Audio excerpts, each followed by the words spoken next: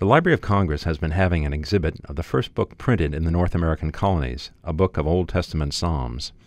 This book helped shape religious expression in America and also launched the craft of printing in this country. Mark Dimunation, the head of the Rare Book and Special Collections Division at the library, tells us more. This is a very special and important book, actually, for Americans.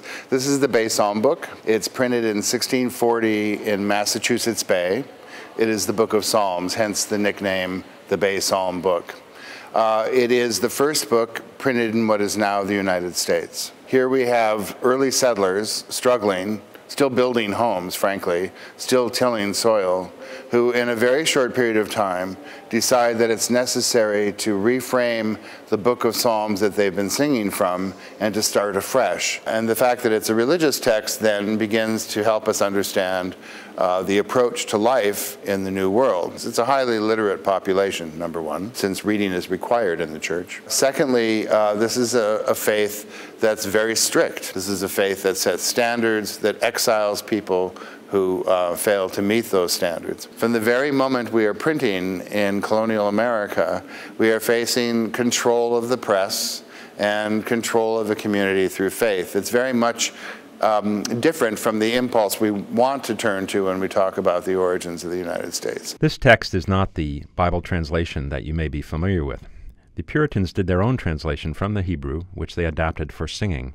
So instead of the familiar, "The Lord is my shepherd" in Psalm 23, their translation is, "The Lord to me a shepherd is. Want therefore I shall not." The Lord to me a shepherd is.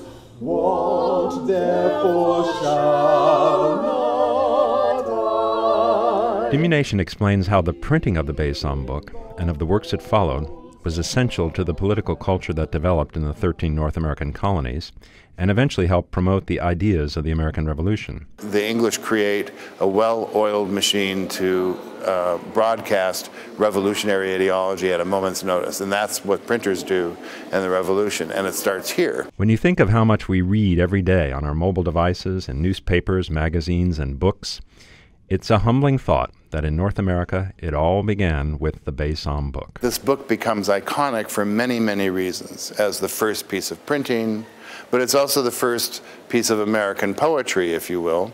It's also the first real American publication of faith, all tied up into this small, very modest, very poorly produced hymn book. The Bay Psalm book exhibition will close on Saturday, January 2nd.